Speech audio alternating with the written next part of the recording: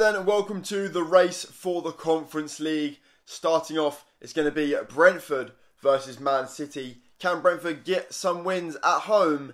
They're going to get a point. Would that be enough? I don't think so. Up next then, it's going to be Leeds versus Tottenham. I mean, Leeds need a win for safety anyway, but Tottenham need a win for their chances at the Conference League. And they do get a 5-0 win. Ooh. So Tottenham's win against Leeds means that Aston Villa have to beat Brighton at home. They have to do it, and it's going to be a 3-1 defeat, which means Tottenham take the final Conference League spot, with Aston Villa finishing in 7th.